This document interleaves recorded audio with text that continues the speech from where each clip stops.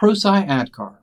Prosci's ADKAR model is based on 5 sequential steps: awareness, desire, knowledge, ability, and reinforcement.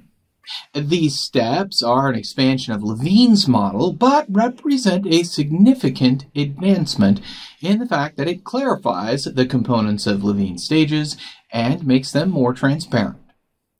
So, confusing awareness and desire. When Lewin wrote about unfreezing, he was moving towards a model of understanding that people don't change without a reason, and they need to know about the reasons they'd be willing to change. Hyatt recognized that the desire to change was preceded by an awareness of the change. Building on the work of Everett Rogers, Hyatt recognized that knowledge was one thing, but doing something was different. To decide to make a change, people needed more than awareness. They needed desire. Too often, organizations make the mistake of making stakeholders aware of the change without working to instill in them a sense of desire about the change.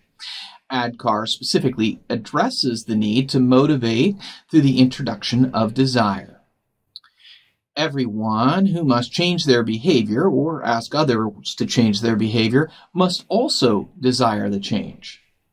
However, even desire isn't enough to accomplish the change. For that, we need to have knowledge and ability. The next 2 parts of the ADKAR model correspond to Levin's change and transition phase. Here, Hyatt again splits Levin's category into 2 steps. The first step is acquiring the knowledge about the change. This is learning what behaviors must be changed and what the expected outcomes of individual behavior changes are. And finally, how these changes fit into the larger picture. This knowledge is a critical prerequisite to being able to make the change. Hyatt is aware that knowledge exists at many levels and of the work of Benjamin Bloom and his colleagues who established a hierarchy of educational objectives. These objectives range from simple awareness of a concept to the ability to synthesize and analyze new ideas based on the learning. In the middle of the hierarchy of educational objectives is the level that allows people to apply what they've learned. Ability to make the change takes many forms. In some cases, it's performance of a new task or skill. In other cases, it's stopping an activity or modifying it. Ability is the first step, where people are actually changing their behavior. This may be tentative at first, but with time, they reinforce their ability to do the changed behaviors.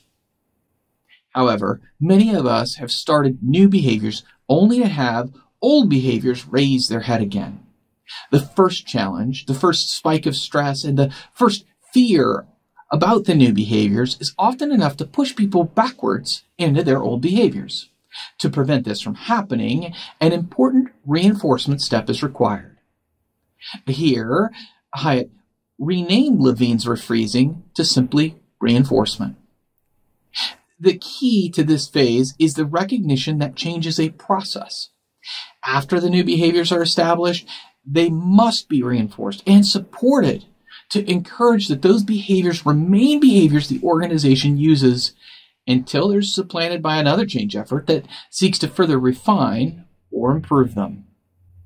When you put ADKAR together, well, you see, you put these steps together, you're left with a transition process that addresses the need to become cognizant of the change and why it's necessary.